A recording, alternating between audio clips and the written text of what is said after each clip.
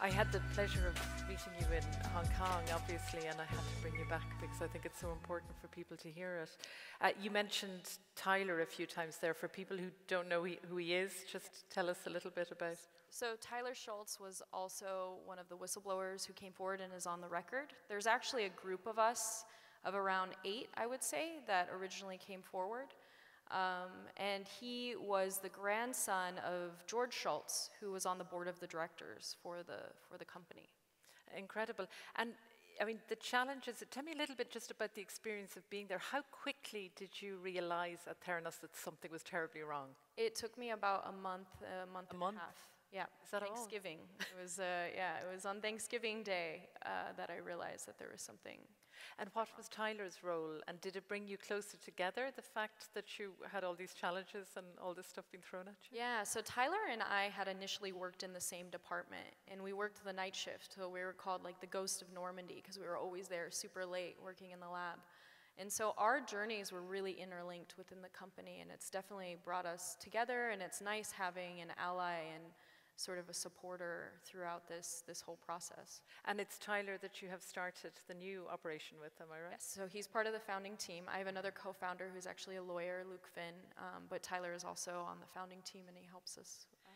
And I'm just interested to know a little bit as well about the challenges for Tyler with his grandfather being, I mean, did he not go to his grandfather immediately and say, yeah. Do you know what you've got yourself into? So the backstory is actually Tyler and I quit a day apart from one another. And when I had my conversation with Sunny, the day before, Tyler had a similar conversation, explaining the errors that he had seen and what was going on. And the next day, I had that conversation with Sunny. We both quit. And then we went to his grandfather's house to just try and plead to him that, look, what you're seeing is not what you're getting. And his grandfather, at this point, still believed in Elizabeth. He wasn't quite trusting us in sort of our experience of what we had seen. Do you think there's an element of, I often think this happens, of youth, because you were both so young, yeah. That, I mean, despite the fact that you were well capable and qualified to see that something was terribly wrong, that it was hard to have your voice heard? Yeah, in part, and what the lawyers had told us is it's really a situation of David versus Goliath, right? Where we were really these small players that were trying to go up against a lot of really big players, and it would be a bit of a tough battle. And what was, I mean, tell us a little bit about your reaction. I'm trying to imagine the day that that letter arrived from the lawyers to your friend's address. Yeah. What did it feel like? Were you terrified?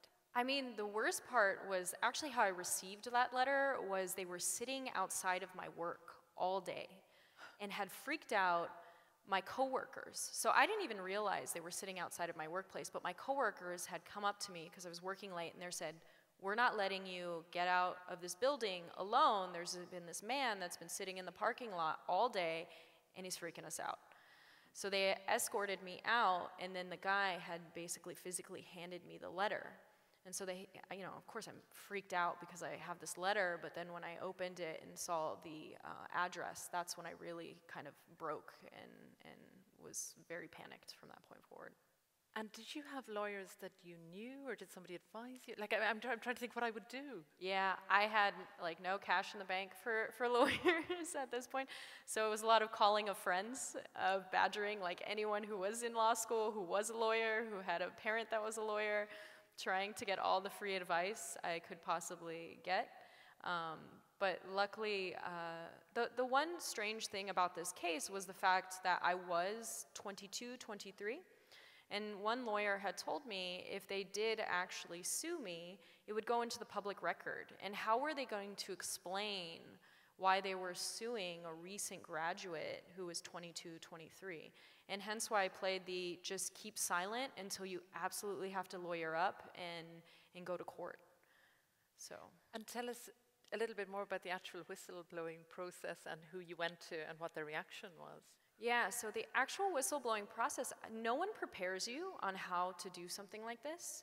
Like, I had no idea that you could actually report to a regulatory agency until I had talked to the lawyer.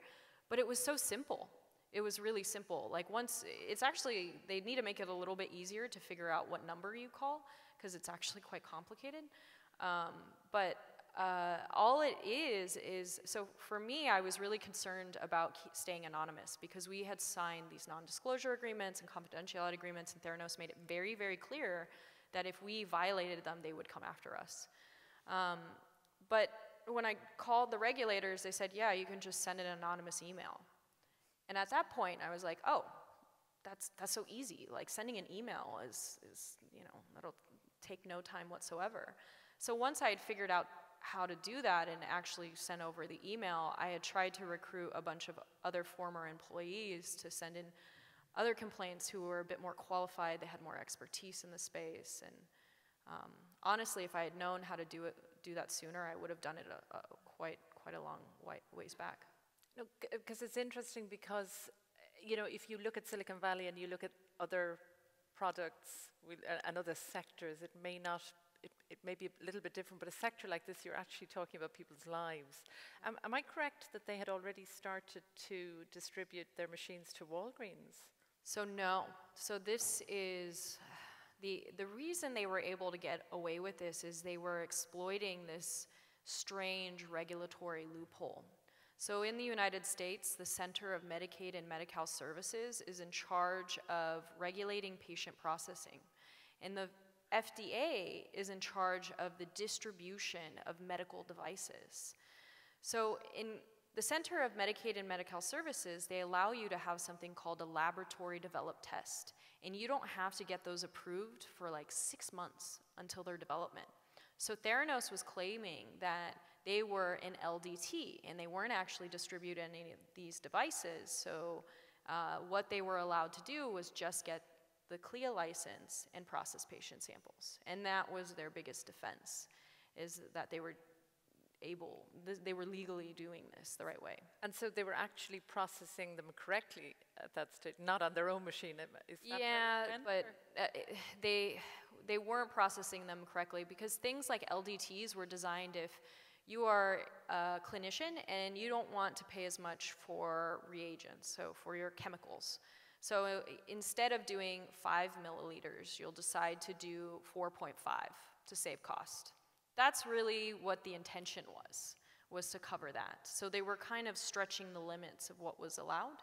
And eventually they got caught because they were distributing the nanotainers, which were a medical device, which they didn't get approved. And they were doing some other stuff that they just weren't being very transparent about what was going on. I mean, it's phenomenal.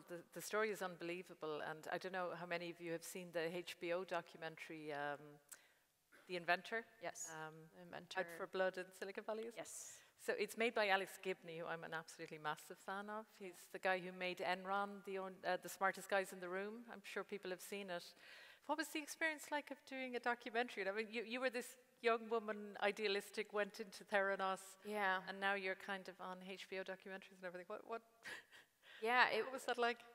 It's been really surreal, to be honest, because I had never intended to go on the record, really, because I got pursued for a court case, I got subpoenaed, all my documentation went onto public record.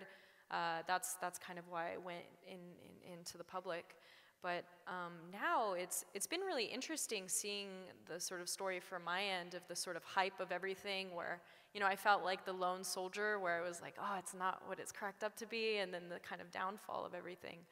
But I think it's good because what I've realized is this, what happened at Theranos, though it's a sort of sensational and extreme a case, there are a lot of people out there that resonate with the story because they've been put into similar circumstances. And so to be an ally to those people who are going through similar situations, I think is a pretty powerful thing. And I think that's the great thing about a movie like this is that there was actual heroes and slowly there is being justice. So hopefully other individuals that are in this situation, they can stand up and do something before it gets as bad as, say, a Theranos does.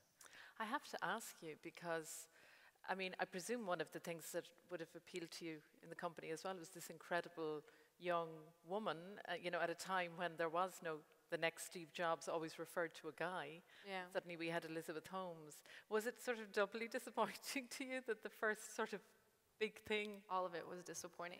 Really, just all of it. It was all kind of, you know, it's all kind of just tragic in a way. Like just having so much of there was so much about the mission of that company, you know, who Elizabeth Holmes was, the storyline that I really believed in and wanted to believe in, and kind of when all that gets exposed, it's pretty painful. It's not a fun process. I have to confess, I was kind of horrified. I was going, oh God damn it, the one, you know, we finally have the female Steve Jobs. Yeah. I think the one benefit we got out of this was Phyllis Gardner, though. So here is, you know, who should have been like Elizabeth Holmes. Like, she just wasn't hyped up, but she's had numerous biotechnology companies. She's done all of these with a great amount of integrity and has influenced and impacted numerous scientists and female scientists.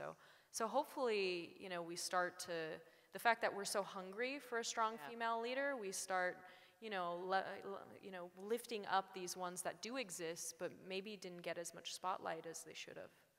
And I mean, I have a background in journalism and media myself, and they did not cover themselves in glory, I think it's fair to say. And it's interesting in the documentary how defensive and sort of embarrassed some of the very senior editors at Forbes and Fortune, etc. I mean, is there just too much hype in Silicon Valley? Is it just, do they push so hard that you're... I think with this one, there was just so much hype with her, and you just didn't anticipate that people would lie to that degree. I mean, there was the heyday of the Silicon Valley, right? There were all these unicorn companies, there were just like Lyft, Uber, you know, all these new tech companies were coming out, so there was definitely a lot of excitement and enthusiasm, and maybe with everyone, they wanted strong female leaders. They wanted, you know, to support and highlight what seemed like a great technology. I don't think they thought it was hype. It was unfortunate. They thought it was true. Yeah. I think that's about, they're going to kill me backstage. I've broken my own rule. I'm just so interested to talk to you. We're running over. So just one last question I do want to ask you, because I stayed on Theranos there, but tell me a little bit more about the current... Yes, so we're a newly launched nonprofit, and we're in the process of building basically an ethical toolkit to help train entrepreneurs on the 5 pillars: culture, fundraising, generating revenue, building their products, and hiring. And we're partnering with academics, chief ethics officers, and other experts in the field to make it easier for people to know how to deal with these issues if they stumble upon them. And where can people find out more about it? Ethicsinentrepreneurship.org. Fantastic. I'm going to leave it there. God, I could talk to you for another hour. Thanks so much, Erika.